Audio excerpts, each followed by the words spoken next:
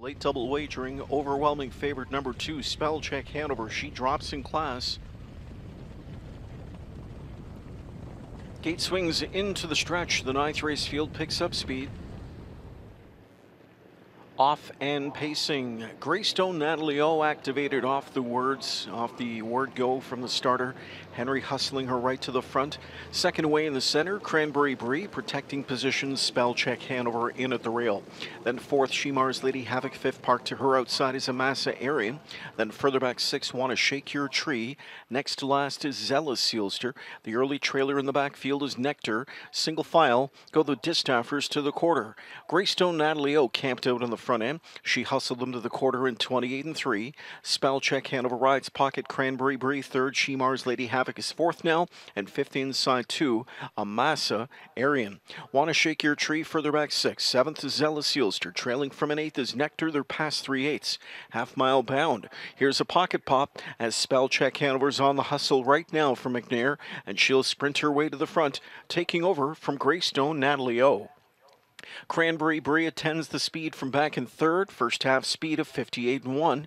Very sensible speed as they go into the final turn. Spell Check Hanover the one to catch. Greystone Natalie O rides pocket. Then Cranberry Brie. Shemar's Lady Havoc pulls first over. On her cover here to the outside drives Wanna Shake Your Tree. Amasa Arian is buried sixth inside. Seventh on cover is Nectar. And trailer around the final turn is Zealous Sealster. 3/4 bound. Spell Check Hanover leads the way. She's a length and a half better than the pocket sitter Greystone Natalie O.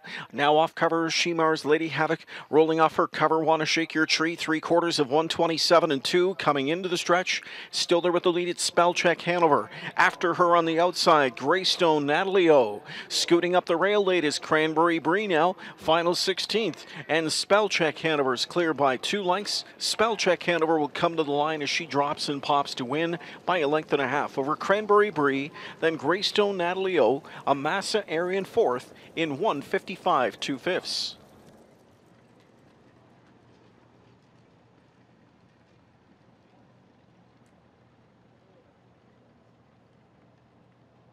2:578 top 4 on the board for race 9. Winner 2, Spell Check Hanover, 3-year-old daughter of Captain Treacherous out of the well-said mare Spellswell.